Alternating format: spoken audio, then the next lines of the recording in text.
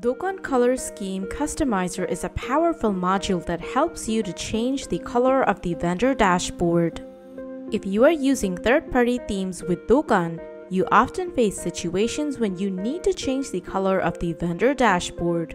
This is where you need the Dokan Color Scheme Customizer. This video will explain how you can use this feature. You will get a step-by-step guide on Dokan Color Scheme Customizer module. The Dokan Color Scheme Customizer module comes with the Dokan Starter package.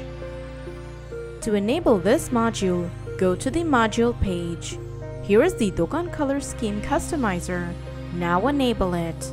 After activating, go to the Dokan settings page and scroll down and click on colors.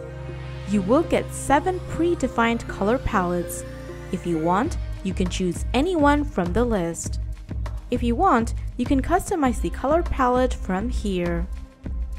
Here, you can change button text, button background, button border, hover text of button, button hover, dashboard navigation text, dashboard navigation active menu, navigation background, and dashboard menu order.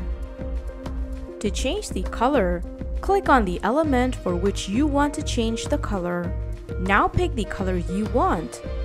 You can also put color code in the field.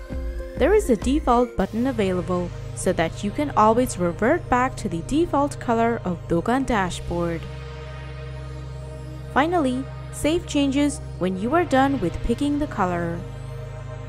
After changing the color, it will take effect immediately.